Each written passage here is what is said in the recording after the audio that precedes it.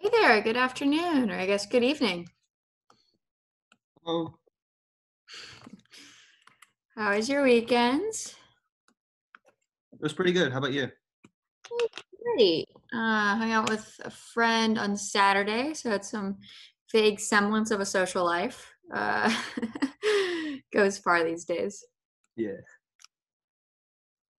All right, I'll just give it a couple more minutes. A couple of people said that they're going to be running a few seconds late.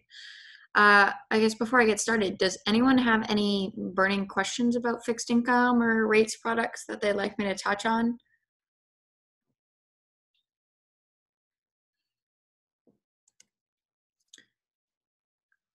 If you'd rather do it anonymously, feel free to send them in the chat as well.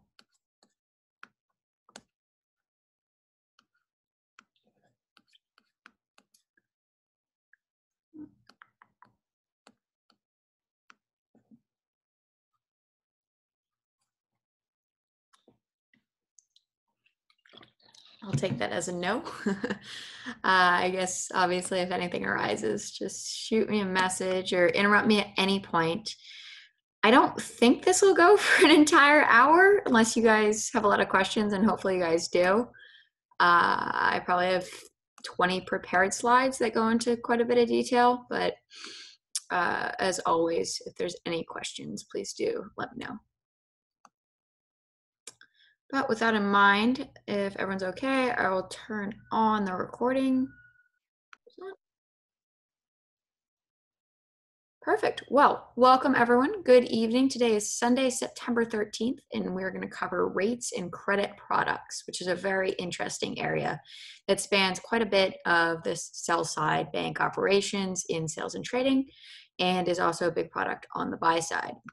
So let's start from the very beginning and take a broad viewpoint. We need to look at the difference between debt and equity, which we can construe as the difference between bonds and stocks. So stocks represent an equity investment in a company, which means, as you can see on the right, the bottom of the capital structure. Oh, sorry. Thank you. All right, can you see now? Looks like it. Okay. We can see it. Perfect. Thank you. Well, I guess just to start off, we'll see the difference between debt and equity.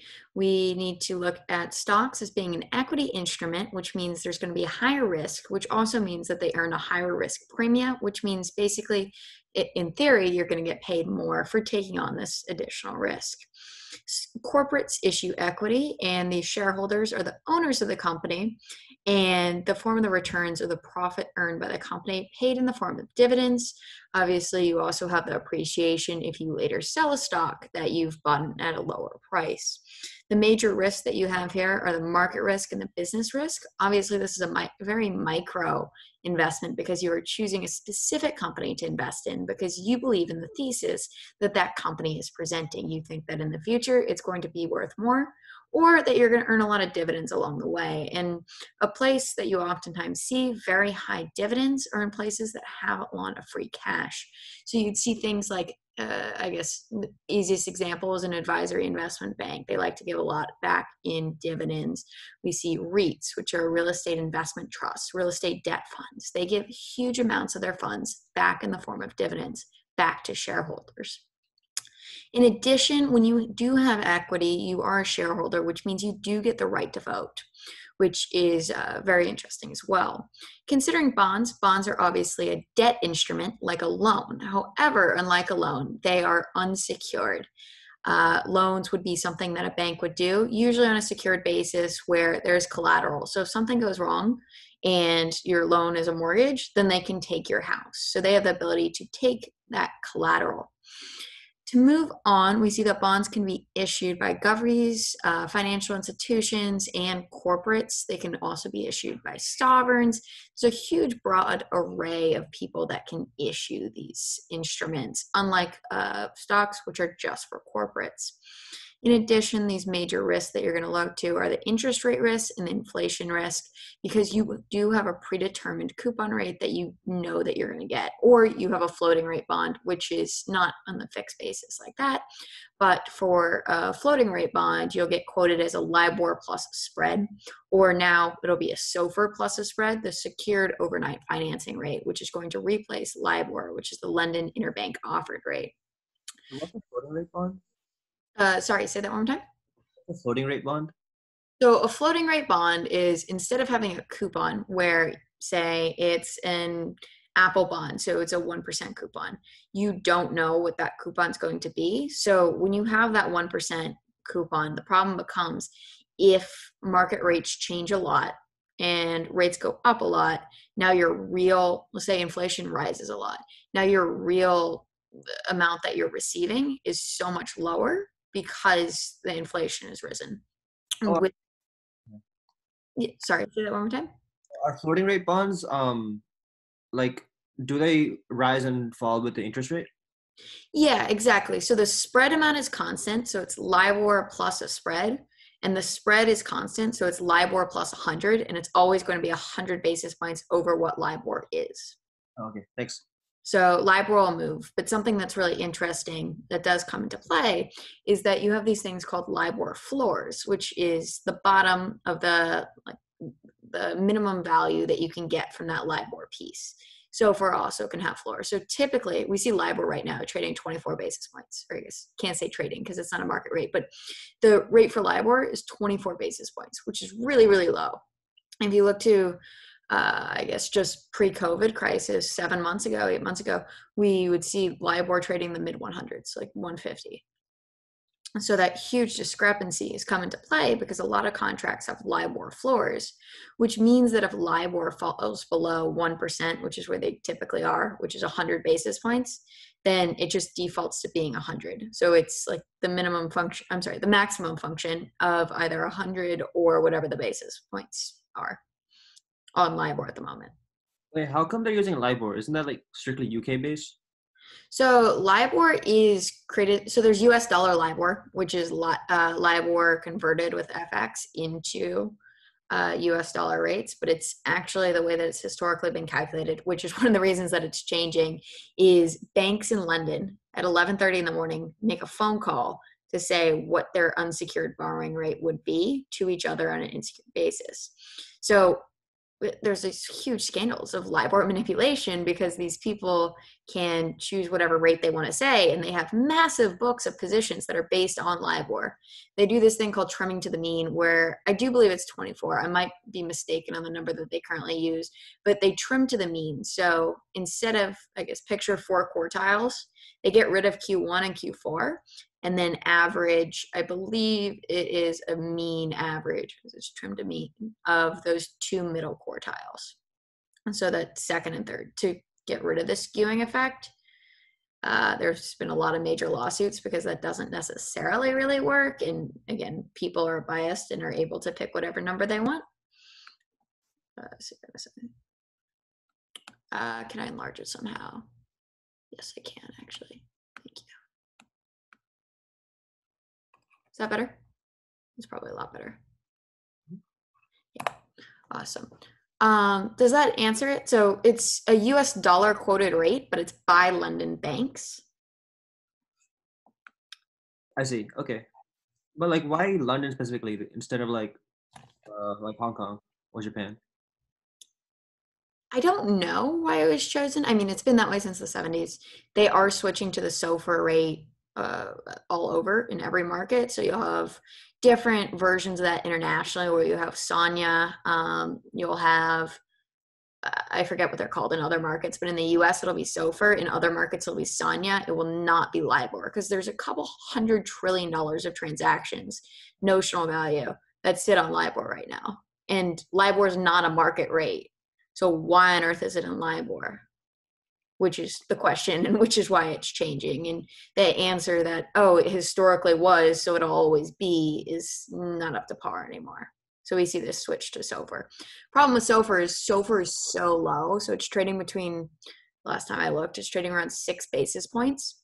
So it's incredibly low in a very different I mean, it's not necessarily bad. The question just becomes, how stable is it going to be? Because it's based on secured borrowing costs, is definitely linked to, I don't know if you followed the repo crisis of last October, but repo rates in, I guess through the New York Fed spiked up to whatever, 1,200 basis points, a little over 12%, or it was somewhere in the 4-digit range in basis points, which is incredibly, incredibly high, because for secured borrowing overnight, it should be super low rates.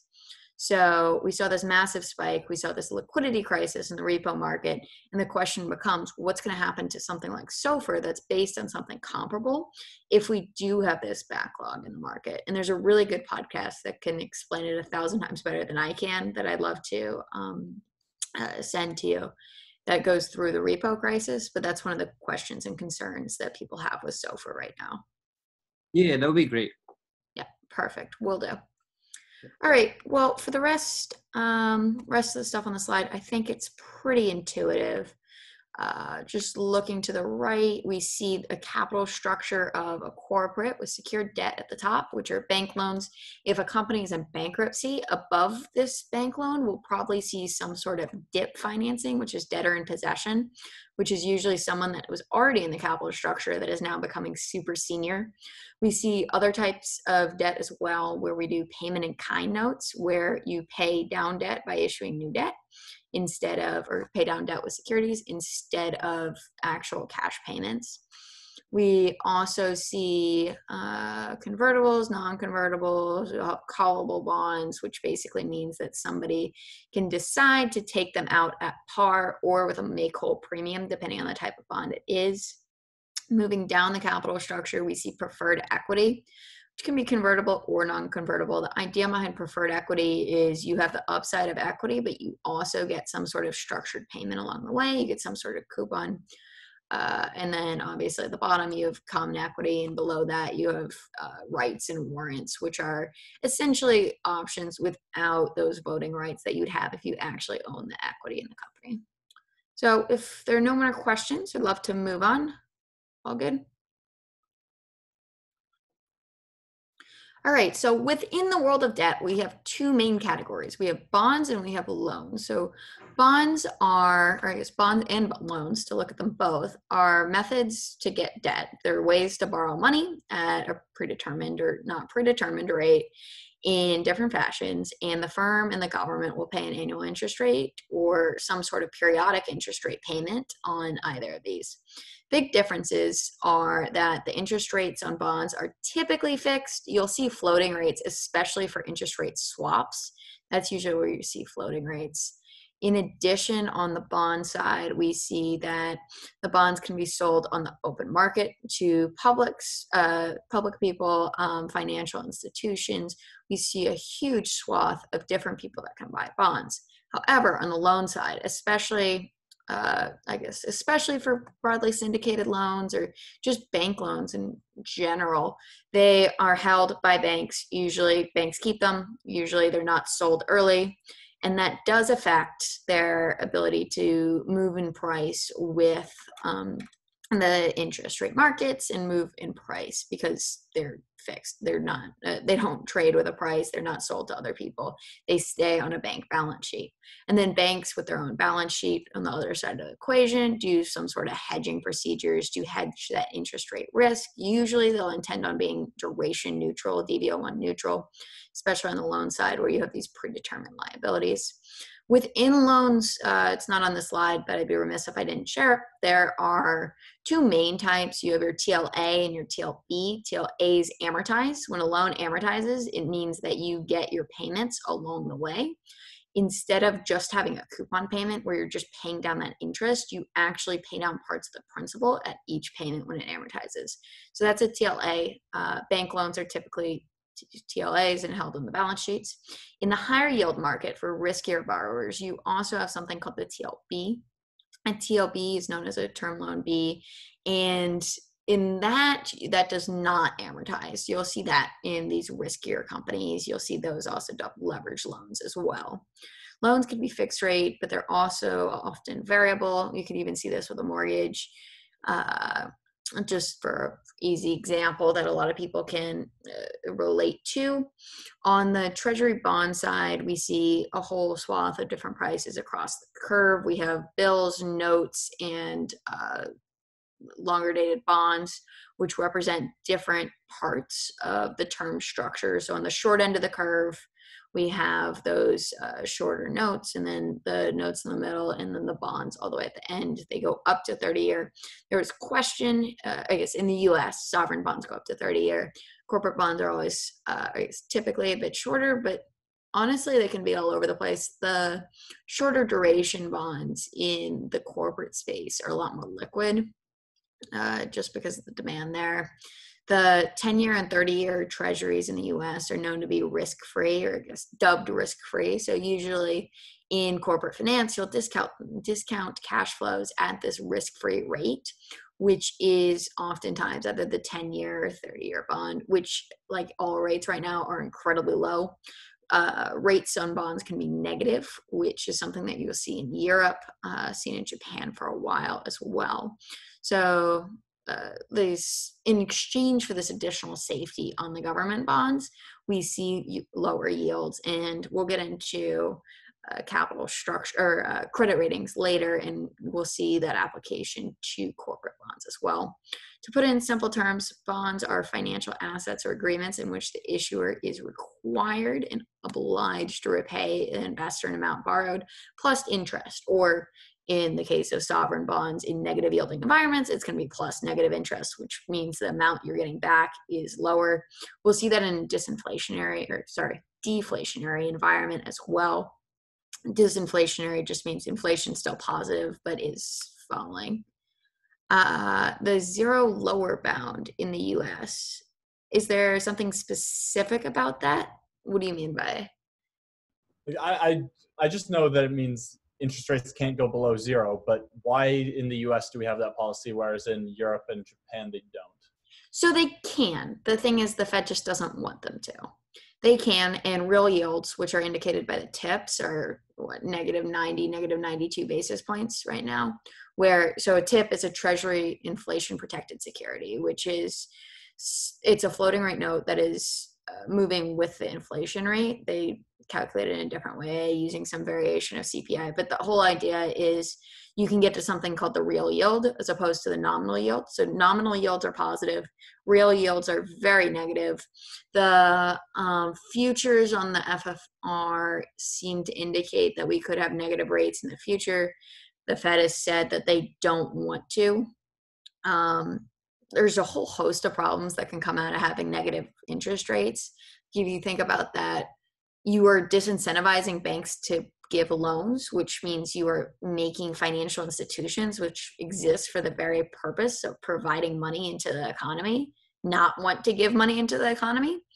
So the Fed is going to do what they can to keep it in that positive sphere. That being said, they like having low rates because low rates are stimulative, but going into the negative rate territory has not worked well historically for any country. Japan's been in this long run monetary experiment for a long time, and obviously Europe's in that negative territory right now too.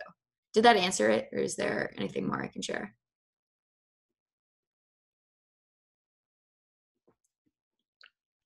No, that's perfect. Thank you. Awesome. All right, moving on to the things on our right. We see key terms for bonds. If there's anything, I'll touch on a couple. If there are any that I don't say that stand out to you, please do let me know. In terms of issuers and borrowers, pretty intuitive. Principal, face, and par are all synonymous. Usually for a bond, you'll have, if it's issued at par, you'll have the price be 100, which means that was the issuing price, and it can trade either above par, like for a mortgage-backed security where you have prepayment risk, so it's going to trade above par, or you can trade below par where you're trading at a discount. So if it's above par, it's at a premium. If it's below par, it's at a discount. When you have callable bonds that have make-whole premiums, you can see a lot of trading above par because once it gets to that make-whole premium, they can take it out. So when a bond is called, to start from as an example, the idea is that they are ending the debt. The debt is over. They're going to pay it all now and not have to worry about the future interest payments. Obviously, if you're doing that, then you're foregoing that interest that you would have accrued over those upcoming periods. With that in mind, there's a make-whole premium. It can range. It's typically, from what I've seen, it's probably 5 to 8%, which means like prices between 105 to 108. On munis, it can be like 102, but we'll have a make-whole premium, which is the price at which the issuer, which is the company that issued it, can buy it out. Just another key term is a basis point. A basis point is 10 to the negative fifth of a dollar. So it's 0.01%. It should be 10 to the negative fifth. It's what, 1 over 10,000. So yeah, 10 to the negative fifth. Most things are quoted in basis points just because it is so small. Yields are so small, especially in our current environment. Usually, like instead of saying LIBOR is 0.24%, I'll just say it's 24 basis points, and that's easier to communicate with market participants that way. In terms of yield, I think we'll get to this later. There are a lot of different ways to calculate yield. The most important one is yield to maturity. That is your annualized rate of return over the maturity. You can have option adjusted versions of this. So you can have yield to call, which if things are trading at a premium, but there's a non-call period, then you can say that, okay, the issuer is probably going to call this as soon as they can. So we're going to quote this. Instead of using the full maturity, we're going to use it on the short maturity. So something really interesting that oftentimes uses these callable bonds is, and I don't want to get into too much detail on this now, but if you want to do a little bit of research on the Formosa market for insurance companies, they hedge in different ways by hedging on yield to call instead of yield to maturity like you would in the US. So that's the Taiwanese insurance market, dubbed Formosa, which is very interesting to look into. But I think that pretty much covers it. If there are any questions, as always, please don't hesitate to let me know.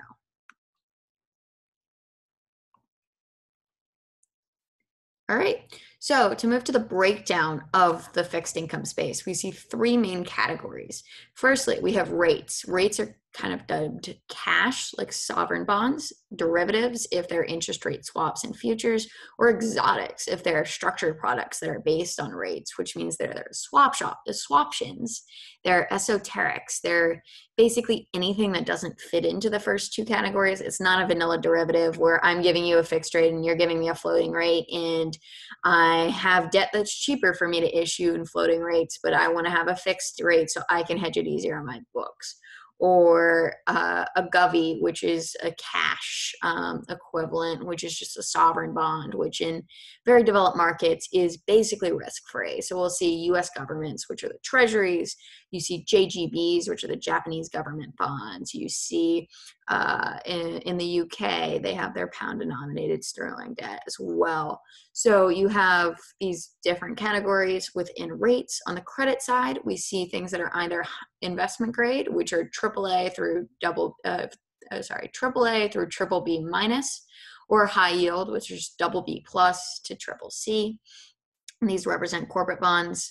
With this in mind, you look to things like your interest coverage ratio, which is your EBITDA divided by interest expense, and your leverage ratio, which is your debt to EBITDA. There are a lot of different ways to calculate this. Obviously, EBITDA is a non-GAAP measure, so it's a proxy for free cash flow, but albeit just a proxy.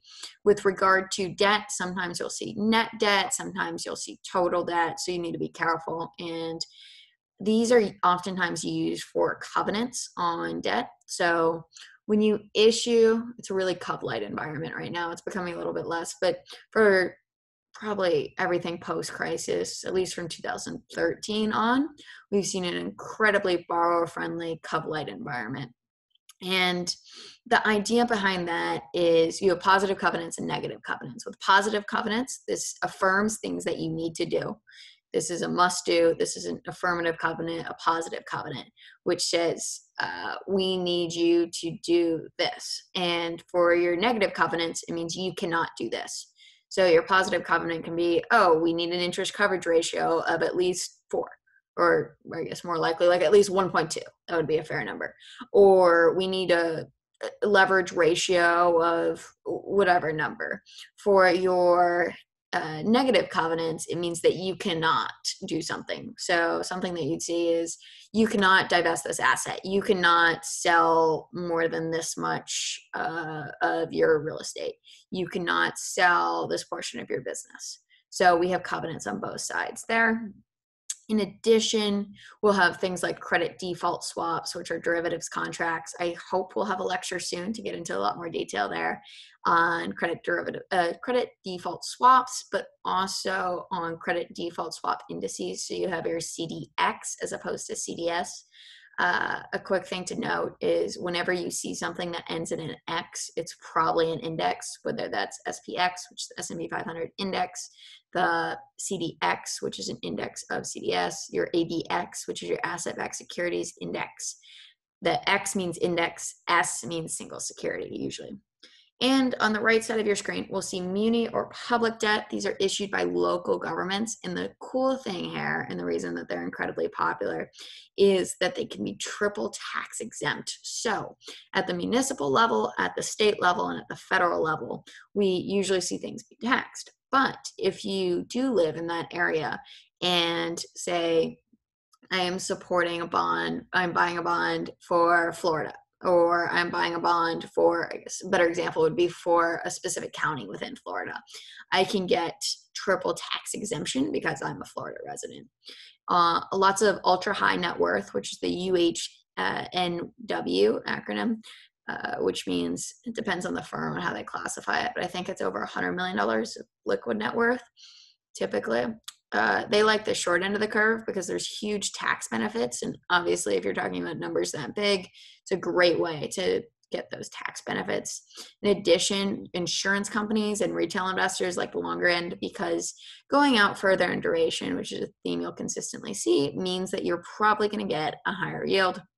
Obviously, these are munis, so the yields are going to be tiny anyways, but it's better to get a little bit more if you are able to extend your duration. Check. Still no questions in the chat. Okay. So to touch on bonds, we're going to first calculate the clean bond price here, and we'll get into the difference between the clean and the dirty bond prices soon.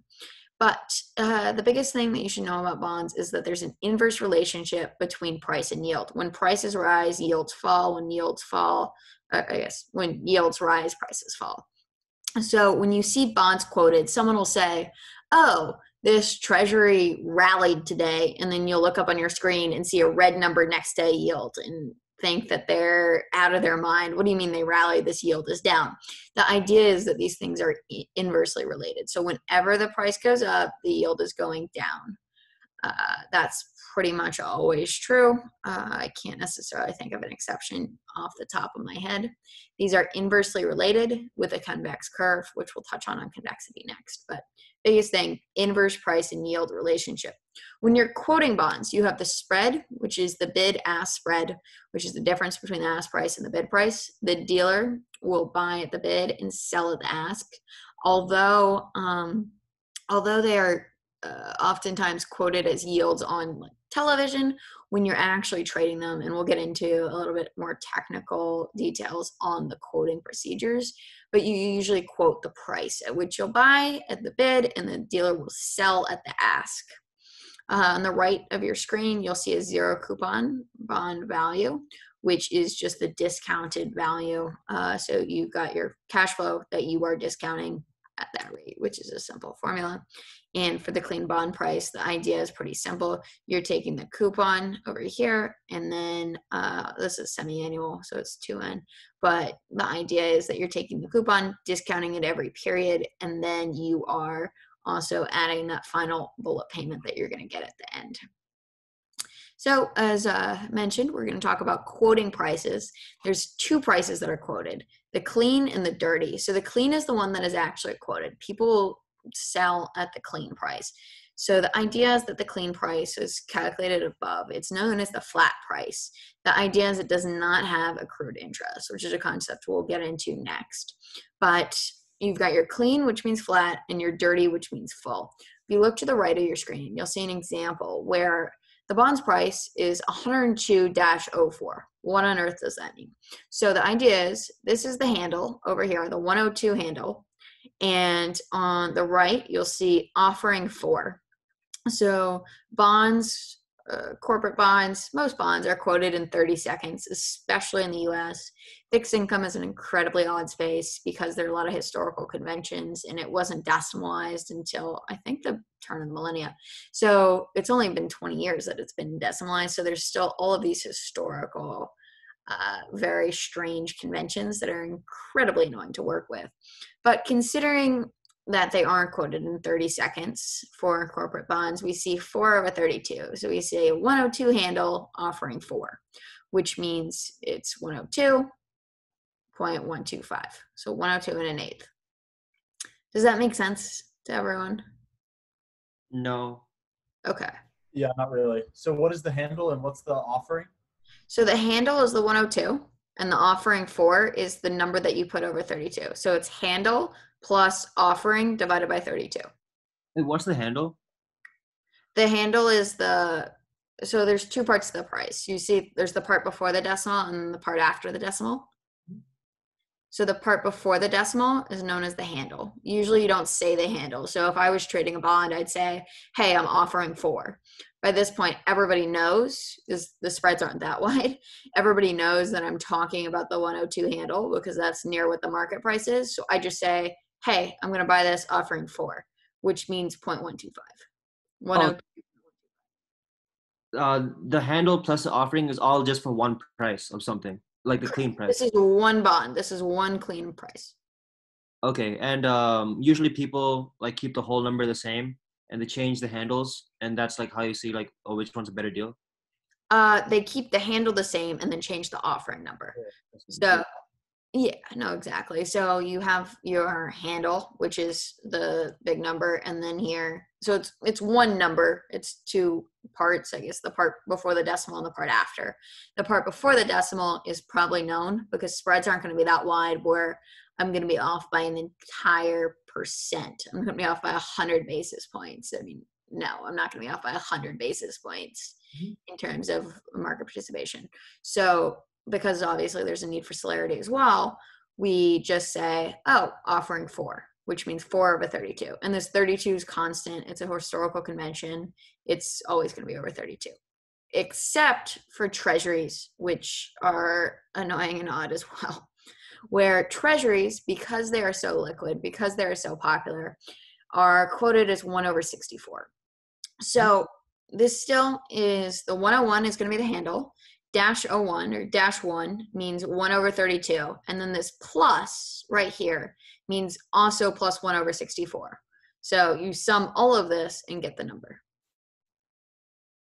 Does that make sense? It's very odd and should not exist, but I did not make it. Is that better, Jonty? Yes, definitely. Thank you. Okay, awesome. So to move on, we're going to talk about the difference between clean and dirty prices. So accrued interest, which is an imperative concept here, is going to be added to the clean price to get to the dirty price. So the dirty price is essentially what it's actually worth. So when you trade in the market, you trade at the clean price, but you have this accrued interest, because if you look at this picture down here, and I think this is the easier way to look at it, you see you're accruing interest all the time, but you don't get paid that coupon payment until you get to that coupon date. So knowing that you have to wait until here to get the coupon, if I sell the bond here, I don't know if you can see my cursor or not, but if I sell it, whatever, a couple days before the interest payment date, I'm still going to be able to get this interest payment here. So I have all of this accrued interest that I don't have to wait for because someone else already waited for it when they owned the bond. So you take the clean price, add the accrued interest, and that's how you're going to get to the dirty price. So the dirty price is going to be what it's actually worth to you. When you transact in the market, you're going to transact in the clean price though. So this is the formula for it. It's a lot easier for me just to think about it in terms of the picture. Obviously, when you hit this coupon date, this is going to fall right back to zero. You lose all of your accrued interest when there is an interest payment because there's no more interest that's being accrued. It already has been accrued and then given in that payment. Does that make sense? So it's only the hypotenuse like of one of those triangles, not all, like not multiple. What do you mean? Sorry, say that one more time. So, like you can only go up to like from, well, just looking at the graph, like you get the payment like every half, right? So you can only go like 0 to a half, not like 0 to 1 for like. Well, so once you get that coupon payment, it's going to go back to 0 because you're accruing interest, which means someone else is holding the bond. And the longer that they hold it for, the closer you get to getting your coupon payment. I see. So wait, You- does it add it to the price just like simple interest for that part, or does it like, yeah, does it affect the interest rate or like the coupon value? Does it affect the interest rate or the coupon value? It would affect the dirty price. So it affects what it's actually worth to you. I don't think, I mean, obviously it would change. So yield to maturity, the way that it's quoted in market is going to be quoted based on the clean price. So the rate is going to be based on the clean price. This is just so you know how much it's actually worth. Oh, okay, thanks. So your transaction that you're making in the clean price might not make the most sense because there's this accrued interest factor that's not being shown in the clean price. So this is like an extra benefit that instead of it being a binary, oh, do I have like being a question of how many coupon payments do I have left? It makes up for that difference in timing before you're going to get it. It's a way to kind of be rewarded for someone having waited for how long it's going to take. Okay. Yeah, but why is it actually worth anything? Because, like, I understand that, you know, you're holding on to the coupon and saving somebody the wait, but why should your accrued interest be of any value? Why shouldn't the line just look flat and then spike at the payment date? Because if you think about it, it's the whole idea of discounting future cash flows. So you don't have to discount that as much because it's coming tomorrow instead of 6 months from now. Does that make sense? That's kind of how I think about it, where if I'm discounting cash flow that's due a year from now or due tomorrow, the one Sure, but tomorrow is then- going to be worth more to me. Yeah, but then you wouldn't, you know, always spike up to the same coupon amount, would you? Like on this chart. Like, I Are mean, you saying that you're going to be discounting it at different rates for each 6 month period? no, but like you discount, like it's a heavier discount the further down the line, right? So like, shouldn't spike up to the same level anymore, should you? So Discounted, shouldn't like each rate be a little bit lower? yeah, so I understand what you're saying. What it's doing here, and I didn't make the graph, but I do completely understand what you're saying, where this is just talking about the coupon amount at the time. This is not the discounted value of the coupon. Oh, This yeah. is the coupon amount. So the coupon amount is constant. The present value of that coupon amount, obviously 2 years from now, assuming we're in a positive interest rate environment, is going to be a lot lower. Right. Yep. But this is just the actual coupon amount, the nominal, not the, I guess that wouldn't even be the right way to describe it, but this is just the actual money that you're getting on that date. So it's a time period between now and 6 months from now where this is going to accrue. The question is, like, what is the difference in the discounting over that 6 month period? If you did want to say that the risk-free interest rate is going to change, obviously Vasicek only tells us so much. I don't know how much that interest rate is going to change between now and then. But if you had a forecast where you said that interest rates 2 years from now are going to be lower across the board, so we're going to have a lower risk-free rate that we're discounting it at, so we want to discount it less, then you could then say that the value of the accrued interest is going to be less, if that makes sense. Sure. Okay. Awesome. So everyone's clear on this? Good to move on? All right. Cool. So to look at day count conventions, these are an absolute mess as well, but pretty important. The nice thing is that when you're actually trading, you will have something to look at, some reference material to actually know on the bonds for, I guess the reality is if you get on a desk and you're trading a specific type of bond, you're going to be specifically trading that bond. So it won't matter too much. but it's good to know and definitely could set you apart in an interview. With regard to treasury notes and treasury bonds, which means it's across the treasury curve, they're denoted as actual over actual, which means the number of days that have elapsed as opposed to the number of days that there actually are in that year or whatever that period is. For 30 over 360, we see that on corporates, munis, and that's the reason that it's on corporates is that it's a lot easier for their own accounting. And we'll also see 30 over 360 for things like Euro bonds, where, and MBS as well, where we want to have payments every month and you want everything to be 1 over 12. So between months, you do have that accrued interest. I guess if there's not a coupon being paid, then you're going to have that anyways. But the idea is that you are quoting it as the number of months left, not the number of days left. And there's some things where you would learn, like for money market instruments, which are which is the short end of the curve. So these are the very short duration securities, typically less than 1 year. I think different people define it differently, but less than 1 year. And the idea is that when you hold it for 365 days, you are going to earn 365 days of interest over that. 365 divided by 360 days of interest in the 365 day period. So it's just ways that they're denoted. It's good to know. You don't necessarily need to memorize it, but just know that these exist, know that different products work differently. It does have an impact when you get into trading, especially fixed income derivatives, where the spreads are going to be so small anyways. So things like this can be really important. All good? All right, moving on. Corporate and sovereign credit ratings. So on the left-hand side of your screen, you'll see the different credit scales. So there are 18 different categories, I guess 19 if you want to count not rated as well, which represent the risks of holding a bond. So bonds are obviously the promise to repay. They're not, and obligation, but they're not guaranteed. They're promised, but not guaranteed. And so because of that, you do have this risk of default. So something that's AAA, like Apple, last I looked, there's only 2 AAA companies in the US, and Apple's one of them, is incredibly safe. It is AAA.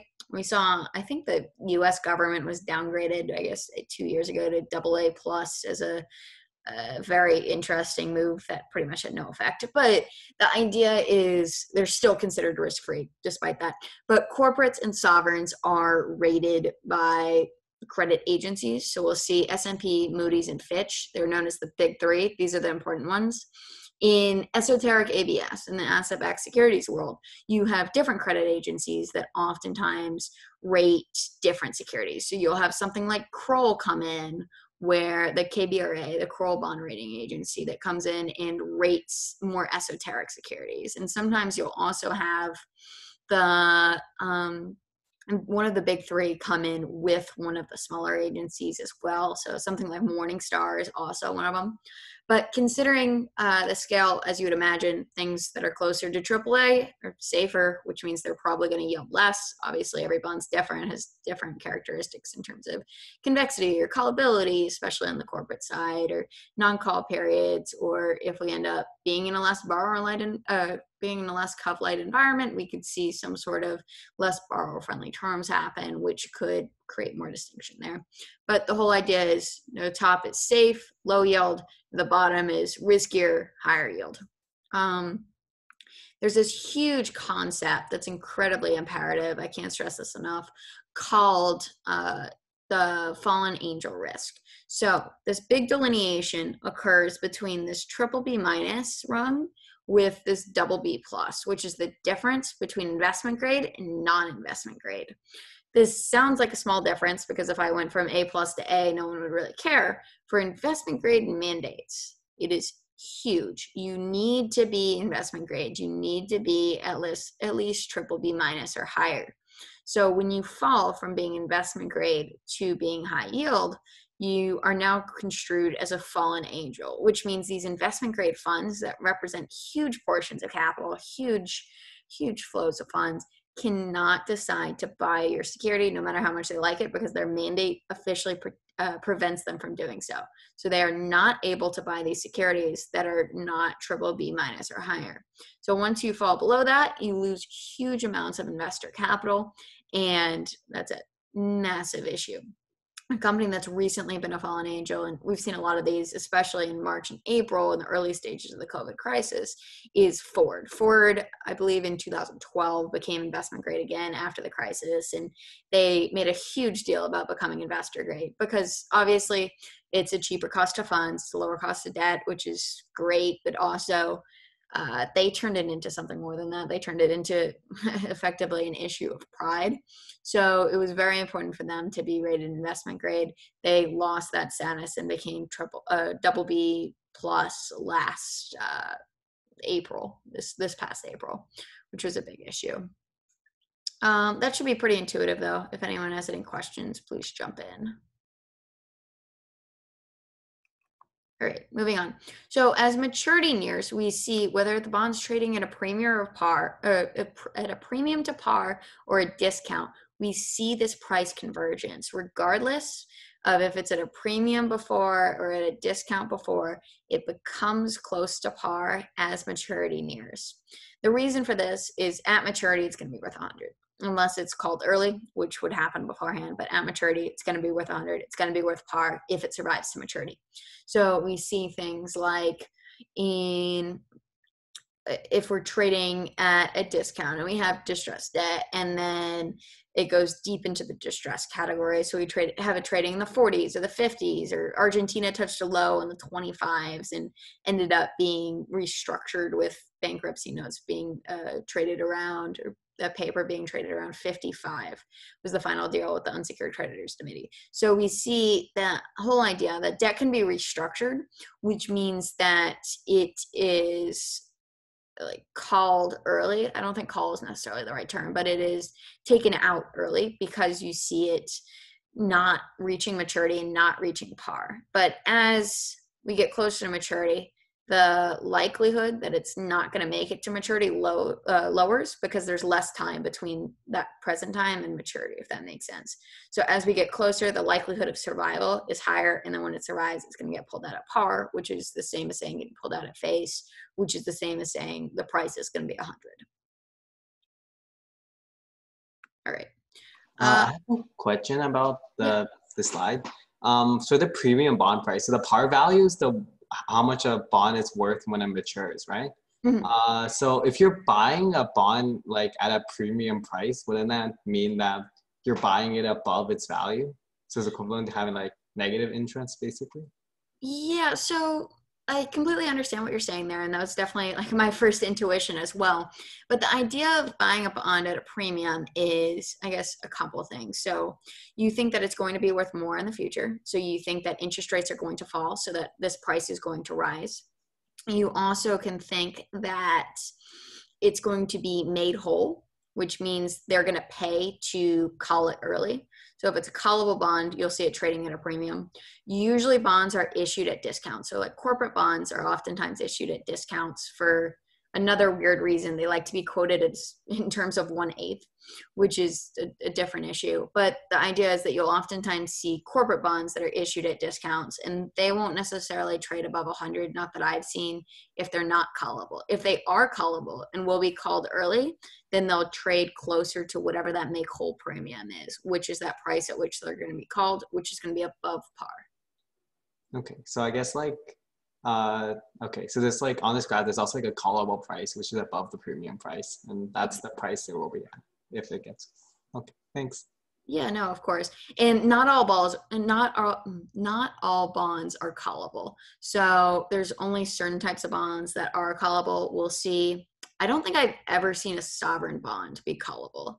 I've seen, obviously, lots of corporate bonds are callable, and that's the easiest example to turn to. And you'll see things like mortgage-backed securities trade above par as well. That's for a different reason. You'll see that prepayment risk, so that's why they'll trade above par. But you'll see mortgage-backed securities consistently trade.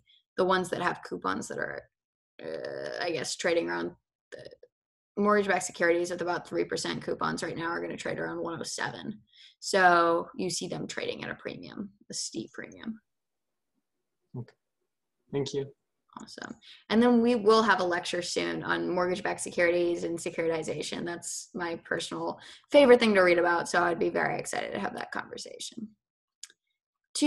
Was that it in terms of questions? Hopefully I didn't miss anything. Please don't hesitate to interrupt me. All right. Considering duration. Duration is the first derivative, and there are 3 different ways to calculate duration that we'll get to talk about today. And the first and most intuitive way to look at it is it's the summary of the weighted average maturities of it's the weighted average maturities of these discounted cash flows. So the idea is that if you're going to be duration hedged, you're going to be hedged from interest rate risk. This eliminates your sensitivity to interest rates. Because of that, your duration of a zero coupon bond has a maturity T, because you're not getting coupons along the way if it's a zero coupon bond. If you are getting coupons, the higher the coupon, the lower your duration, because you're going to be getting more money sooner. So you're getting a higher percentage of your funds earlier in the life cycle. So your duration is going to be lower, because duration is the weighted average of your payment times. When you think about Macaulay duration, think about weighted average. There's an amazing video on YouTube that explains, I think it's titled like Duration for 5-year-olds or something. It explains it the simplest way I've ever heard. If you picture like a yardstick, like a long ruler, with little buckets of water, and then all the way at the end you have this massive bucket of water, which is going to be the repayment of your principal, and along the way you have your little coupon payments. There's a point at which you can balance the yardstick on an end of a table and have it be completely even, because these two things are balanced. So the idea is duration is finding that spot at which the sum of all the little things moved over to a certain point is going to be equal to the big thing. And I have a graphic that should bring that imagery to life, and I can provide the link to that video as well. That just makes it glaringly clear. When you think Macaulay duration is in years, and it's going to show the weighted average time to maturity. The longer the time that you have to maturity, the higher the duration is going to be, which makes sense, because if it's the weighted average of payment times, and now your payment times are going to be longer, then that's going to be higher. Considering the duration of a perpetuity, we have 1 plus the yield divided by the yield. So for 10%, yield at 10% in a bond with a price of 100, we'll have 1.1 divided by 0.1, so we'll have 11. And because of that, we can glaringly see this issue in perception of perpetuities have no maturity. They are perpetual securities. You will get money forever. It is perpetuitous. It does not end.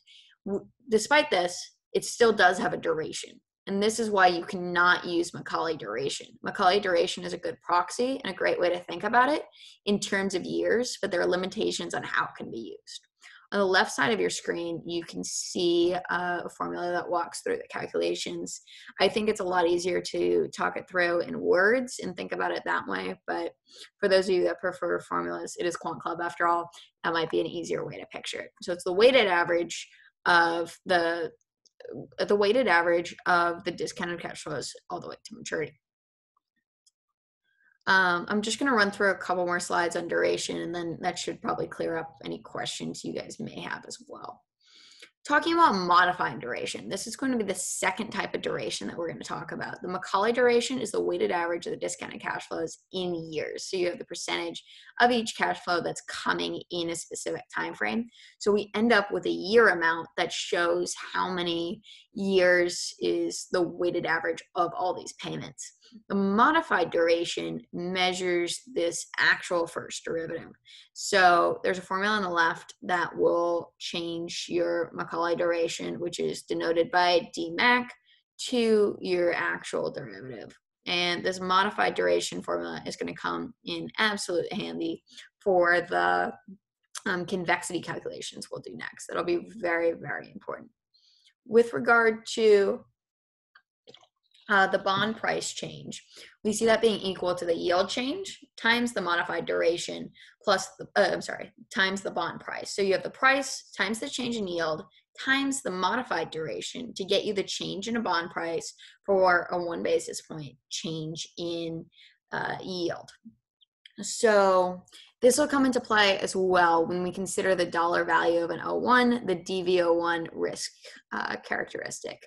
And these are pretty advanced genuine fixed income concepts, so please don't be hesitant to ask away. These things are very important, especially to practitioners, and will come especially in handy through the interview process. So to summarize, we have Macaulay duration, which is in years, and the modified duration, which is going to come in terms of a mathematical first derivative. Effective, sorry, jump in, please. Do you want a longer duration or a shorter duration? It depends what you want. So a longer duration means that you need to have your money out longer. A shorter duration means obviously you don't. Different people want different things. Different investors have different mandates. Different people are in it for different reasons. The idea is that a lot of people are duration neutral. So they end up DV01 hedging, which means that they are delta neutral. All these are, in terms of applications, synonymous terms. So when you're delta neutral, delta comes from the options world, but delta is synonymous to saying you're changing DV01. So if you are irrespective of, hedged irrespective of movements in interest rate risk, then you are duration hedged. So usually I would trade convexity by wanting to be long a certain factor, or I would trade specific characteristics related. So say there's a corporate bond I like, but I don't want to be exposed to macro rate risk. I want to just have exposure to that direct corporate bond risk. I want to focus on that company. I want to make a micro stance on that company, and I don't want to have that rate exposure. So I'm going to take the duration of my corporate bond and find the duration of my risk-free bond and use that to buy the corporate bond that I want to be long, and then short this duration. So short this risk-free rate. So I'll be duration hedged. So I don't have exposure to that interest rate risk. When people do curve trades, which means you are doing a flattener or steepener on the, say, 5s and 30s, which means you have an interest rate curve and you think it's going to get flatter, and it's upward sloping right now because we're in a normal market condition. We see that the long end has higher rates, the short end has lower rates. I want to buy enough of the shorter end. I'm sorry, what did I say? I'm doing a flattener. So flattener means I want to be short the long end and long the short end. So the idea is that I'm betting on this convergence here. So I'm going to long, say, 5 of the short end, and then short 1 of the other one to balance that DV01. So I am delta hedged. Does that make sense? I see. Yeah, that makes sense. Okay, awesome.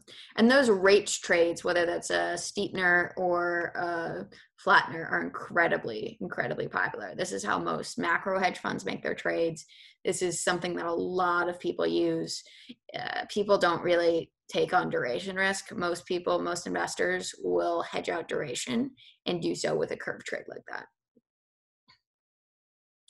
So to touch on the last part of duration itself, we've got the Macaulay duration and the modified duration, but this is the effective duration. This is option adjusted. So as mentioned previously, a lot of bonds are callable, which means that there is an option that they can be prepaid and they can be made whole early. So because of this option, we have effective duration, which adjusts for it.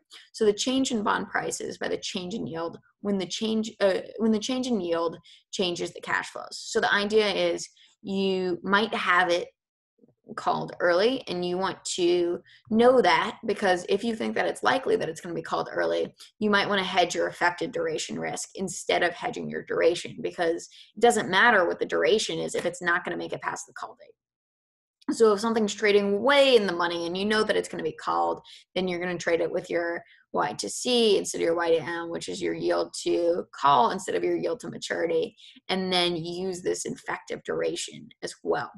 So that's where you see this effective duration equation. That's not going to be applicable for what we're going to be doing with convexity, just because for simplicity. But you could just use effective duration in place of modified duration and cover the same concept there for callable ones. So this was the graphic I was alluding to earlier. You see two little things and then one big thing. So put simply, you have these two little things which represent your coupon payments, and this one really big circle at the end, which is going to represent your principal repayment. So considering this point, this 2.94, this 2.94 is the weighted average of time to maturity. So this is going to be your Macaulay duration, because if you think about this and you need to balance a balancing beam and you have these two little things and this one really big thing, you need to put this a lot closer to where the one really big thing is. And I think that's the simplest way to think of it. Obviously, because these are cash flows that are happening in the future, you want to use the present value of these cash flows instead of, this looks like a 2% coupon, instead of using a 2%, you use this 1.96, and instead of using 2% here, this will be 1.93. The reason that this present value is going to be above 100 is that although it's being discounted, this is 100 plus 2, so this is 102 discounted at whatever the risk-free rate is as well. On the left-hand, I gotta check. Yeah, I'm so sorry. It's 10 to the negative 4. That was a mistake of mine. It's 10 to the negative 4. So that is 1 over 10,000, which makes a lot of sense and is why that's completely right. Thank you so much for pointing that out.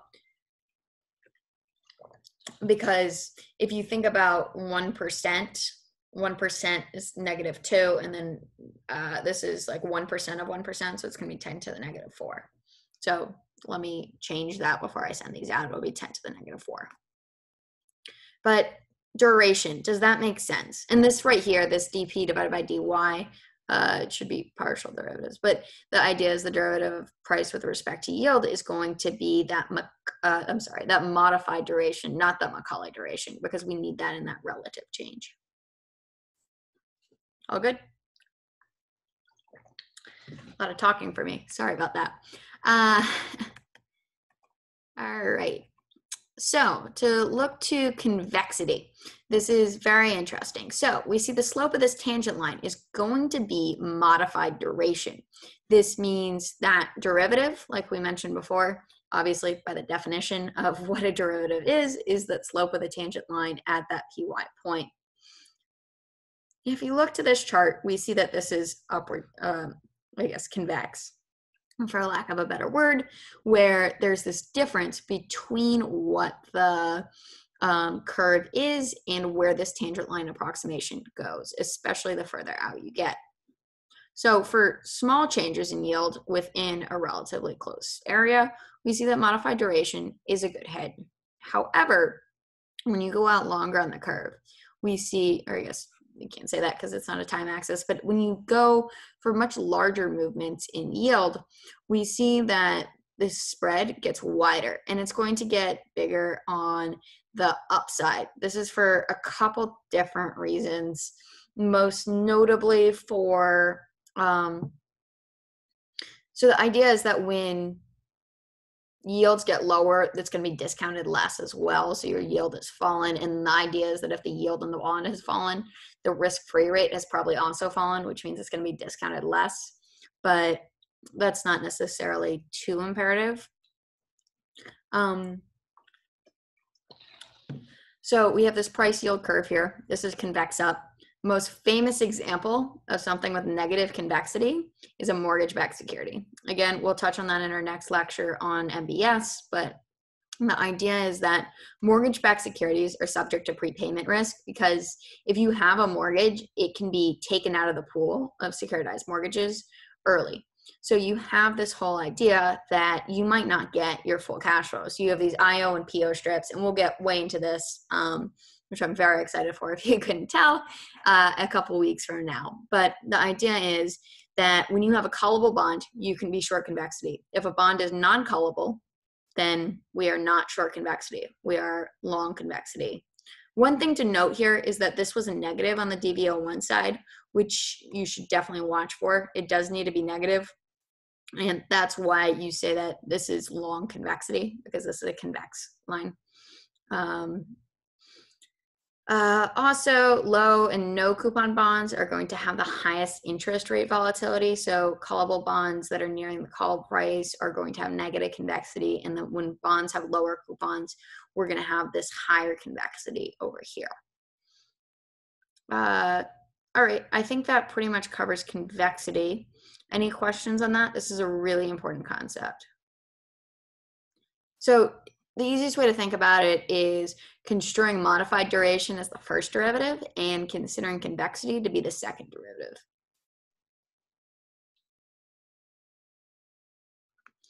All right, well, awesome. So that pretty much covers everything that I had. This just goes through the breakdown one more time of a reminder on the 3 different major categories that are in fixed income.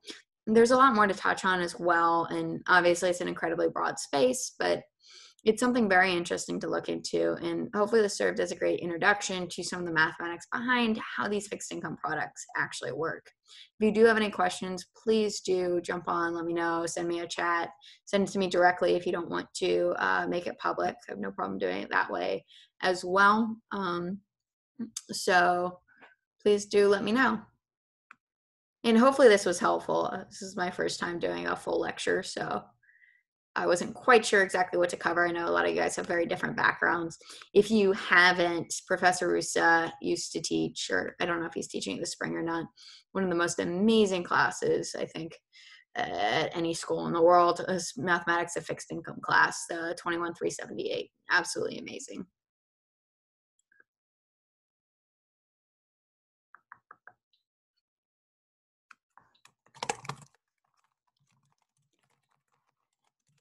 And are there any topics you guys want to hear about? Obviously, without a doubt, I'll touch on securitized products and MBS, but is there anything else that I can cover? To me, I just find this enjoyable. A lot of people have helped me.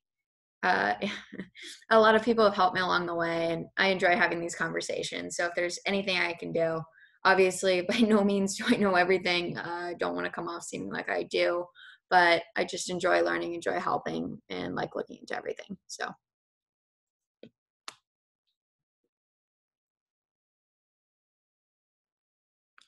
All right. I'll stop this and turn off the recording.